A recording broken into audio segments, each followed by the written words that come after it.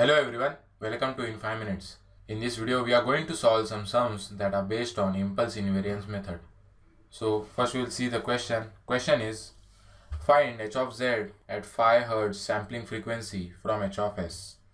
H of s is equal to 2 by s plus 1 into s plus 2.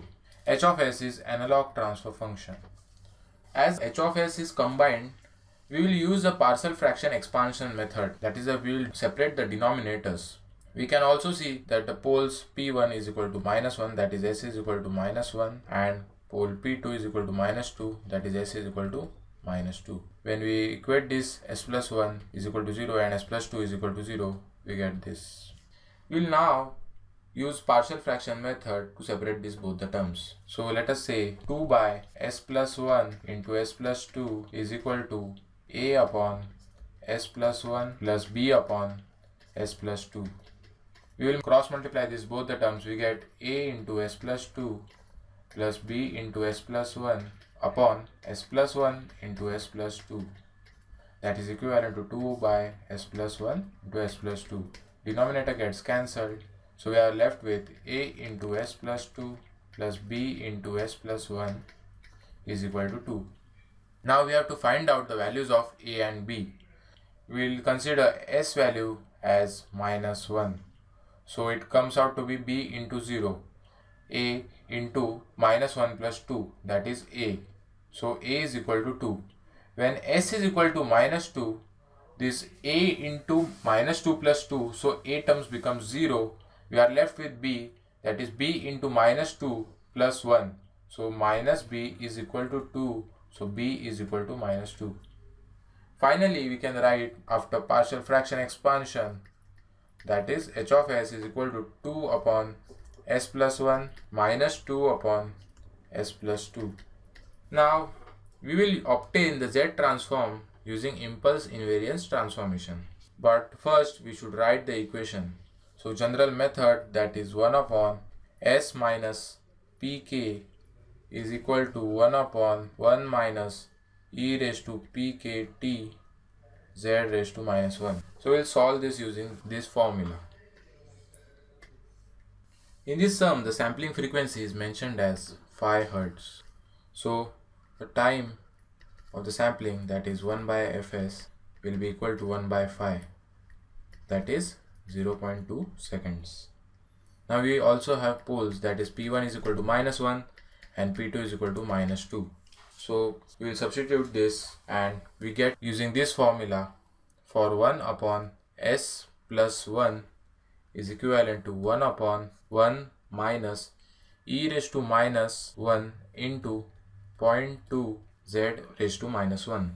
That is 1 upon 1 minus e raised to -0.2 z raised to -1. And 1 upon s plus 2 is equal to 1 upon 1 minus e raised to -2 into 0.2 z raised to -1.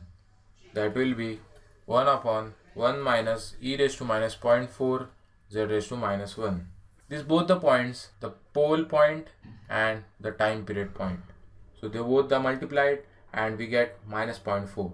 Now the transfer function for digital filters is given by h of z is equal to summation k is equal to 1 to capital N ak 1 minus e raised to pk ts z raised to -1.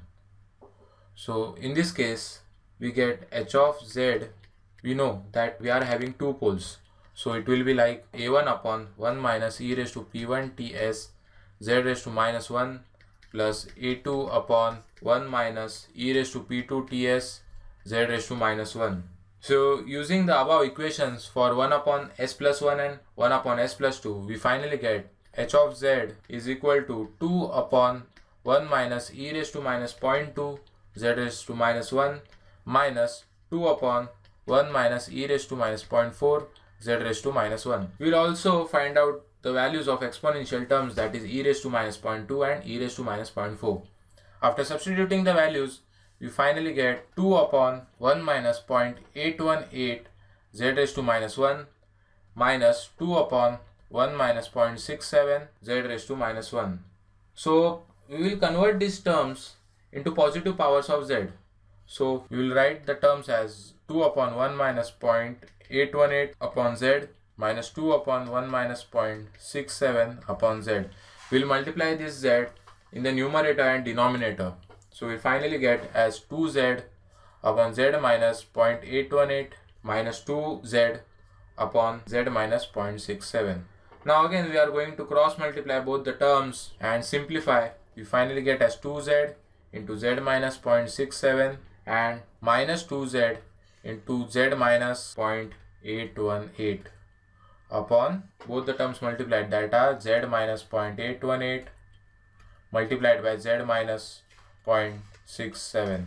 So we finally get, after simplifying, is 0.29z upon z square minus 1.488z plus 0.54.